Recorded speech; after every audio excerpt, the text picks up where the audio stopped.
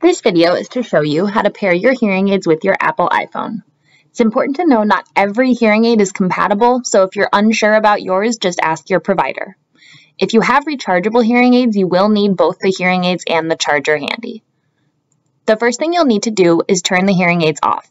For rechargeable hearing aids, you can do this by putting them in the charger, and for non-rechargeable hearing aids, just open the battery door.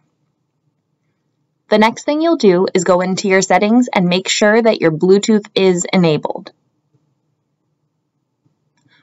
Once you do that, you will then navigate to the Accessibility tab.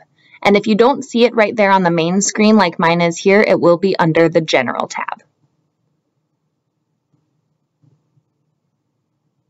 Once you're in Accessibility, you will scroll down until you see the Hearing Devices option. So it's right there in the Hearing section, the first one. Now you'll need to turn your hearing aids back on, so either pull them out of the charger or close the battery doors.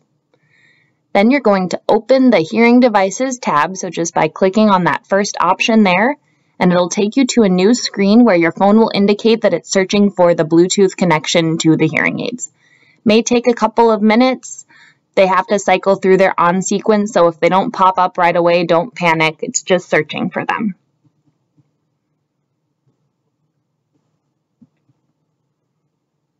When it does find them, you'll see them appear at the top in white font, so you'll go ahead and click on those, and it'll take you to a new screen.